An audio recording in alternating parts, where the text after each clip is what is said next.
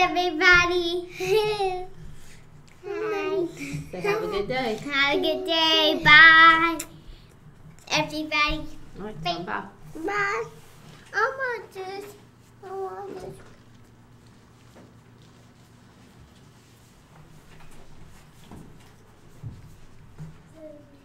All right, we are back, hopefully trying to get somewhat into a normal routine if that is possible. I appreciate, and Matt does as well, but I appreciate all the calls, the text, the cards, the food, the list goes on and on of what you all have done this past week for my family. It really does mean a lot, and just keep me in your prayers as time goes on. It'll be a rough week. Some of you all know and some of you don't, but this is the same week that my mother passed. So I guess that's kind of a good thing if you want to put it. It's all happened at once, but the days are less than a week apart. So it'll be definitely a rough week in the upcoming years. But as we try to get back into a normal routine, I ask that you continue to pray for us, and we will continue to pray for you all as well. I know some of you are sick. Some of you have had deaths as well. And like I said, we're trying to get back into a normal routine if that is even possible. So saying that, this week, our fruit of the Spirit that we're going to talk about is peace. And peace is one of the qualities that Christians should have. We see in John 16:33 that we have peace. In verse 33 it says, I have said these things to you, that in me you may have peace. In the world you will have tribulation, but take heart, I have overcome the world. Jesus promises peace to all who follow him.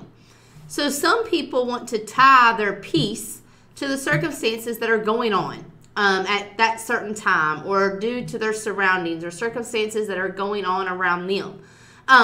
That's how some people determine how they're going to act, how they're going to believe, how they're going to behave, how they're going to live. And we should not do that. Things around us can be painful. They can be troublesome. But Jesus says he will give us peace. And we have to believe that he will do so.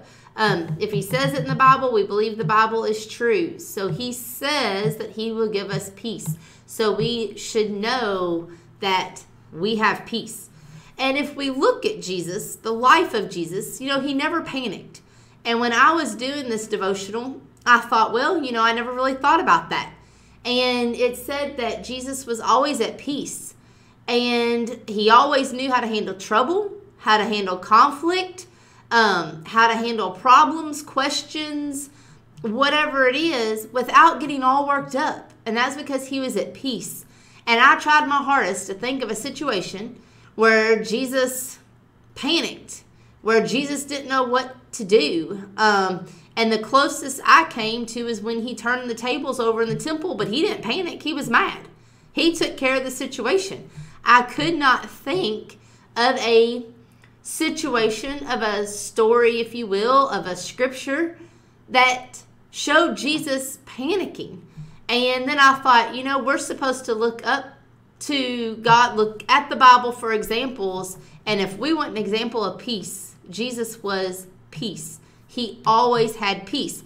And then I thought, well, how can this be? He must be we know he was perfect. And we know that there's no one else like him. But Jesus was also human. And he had inner peace. So that's how he could never panic. He could never worry. He had inner peace. We can and we need to have that inner peace as well. We can and we do have it through Jesus Christ.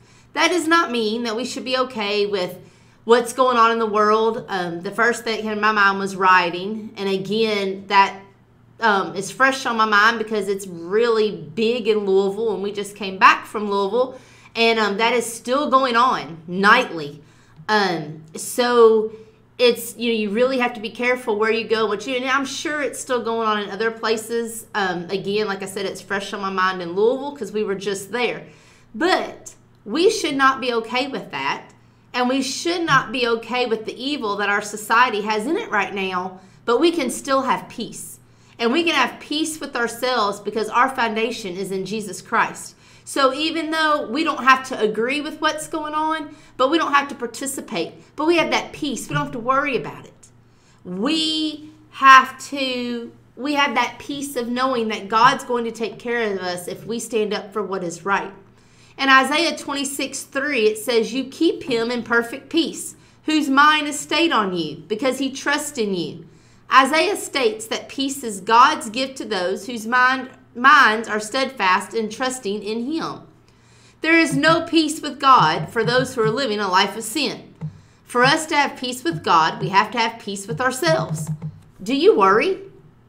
I do. We talked last week about how at some point of every day we think about food, clothing, or the roof over our head. Do we ever worry about where our next meal will come from? Or how a certain bill is going to be paid? Or what's going to go wrong next? For us, it's what's going to break down on the truck next. Because that seems to be happening a lot. But do we worry about that? I do, even though the Bible tells me if we worry, we are not at peace. One who is at peace knows that God will always take care of them. And I guess that I just never thought about it. But if I'm constantly worrying, if I'm constantly fretting over what's going to happen next, or this person doesn't like me, or, just something, if I'm constantly in that fit of just worry, stress, I can't have peace. And I can't be calm. I can't take things in or be a sensible person that I need to be at certain times if I'm always worried. And then it says, like I just said, the Bible says God will always take care of us. If I truly believe that, then why am I worrying? Why am I at peace? And I know part of that is human nature. I think I will always worry. That's just part of me. I'm going to worry about everything. You can ask Matt. And my poor daughter is the same way as I am. She worries about the littlest things that don't amount to hill beans. But she gets that from me. So I've got to take a step back. And I've got to realize, okay, God's going to take care of this. God's going to take care of me. I don't have to worry about it. And we see that in Matthew 6, verses 31 to 34. And it says, "Therefore, do not be anxious, saying, what shall we eat? Or what shall we drink? Or what shall we wear? For the Gentiles seek after all these things, and your heavenly Father knows that you need them all. But seek first the kingdom of God and his righteousness, and all these things will be added to you. Therefore, do not be anxious about tomorrow, for tomorrow will be anxious for itself. Sufficient for the day is its own trouble." So like I said, I think most of us worry, even though we are told not to. In verse 32, it says, your heavenly Father knows you need things to wear, things to eat. He knows that. So don't worry about it. But that's hard. And so in this devotional, as I was reading this about peace, because we can't have peace if we're worrying, there's 3 steps to help us stop our worrying or calm our worrying or lessen our worrying, however you want to look at it. And the first thing to do is pray. The first thing we need to do to stop and to get peace for ourselves, talk to God. And when we talk to God, let's just not start off and saying, oh, this is so terrible. This happened today and this happened. And I don't know how I'm going to pay this bill. And I don't know how I'm going to do this. And so is really upset with me because I didn't do something the way she wanted me to do it, or whatever it is. But instead of jumping right into our prayer like that, start off with a praise. Start off with something that you can say went good that day. Praise, and it could just be the simple thing that you woke up that morning. Just start off with a praise when you start off to pray. Then we go into our petition. So we pray, we give praise, and then we go into our petition. That's when we tell God, this is what I'm worried about. And it may seem kind of silly because God already knows before we ask, before we tell him, but it helps us. It helps us get it off of our chest. We've told somebody. We've told the person, the only person that can take care of all things. We've told him. And so that now we should start to feel better. We've let it off our chest. We're not worried anymore. We're not angry anymore. We're not stressed. We've told him about it. And then we're going to end our prayer again by giving thanks. So we start off with praise, or I usually do a thanks when I start my prayer. I always start my prayers off with thank you. Then we tell them what's wrong, but then we end with thanks. And it says you might think, well, things are so bad, there's nothing to be thankful for. Well, like I said, there's something to be thankful for, whether it just be that you got up that morning, or you woke up and you were able to see, or you were able to walk, or, whatever it is, the things we take for granted, there's always something to be thankful for. And we need to make sure we tell God that. We need to make sure we tell God that we're thankful for these things. So we're worried, we're stressed, we don't have peace. We can't have peace if we have that. And as Christians, we're supposed to have peace. We're supposed to have that fruit of the Spirit. So how do we get that? We're going to pray. And in our prayer, we're going to give petition. We're going to pray. We're going to praise him. We're going to, thank him for what he's done. We're going then to tell him what we're worried about, what we're stressed about, what we're angry about, what's keeping us from having peace. And then we're going to thank him for the blessings he's given us. Thank him for all that he has done. Then we will receive peace. And once we have peace with God, then we can start having peace with ourselves. Then once we have peace with God and ourselves, we can have peace with others. And that's what I want to look at now. I've got a few verses here. Ephesians 4, verses 1 through 3. I, therefore, a prisoner for the Lord, urge you to walk in a manner worthy of the calling to which you have been called, with all humility and gentleness, with patience, bearing with one another in love, eager to maintain the unity of the Spirit in the bond of peace. Paul tells us here that God wants his church united, at peace, and free from internal rivalries. And again, we can't have peace if we're worried about the person in front of us and what they're saying about us.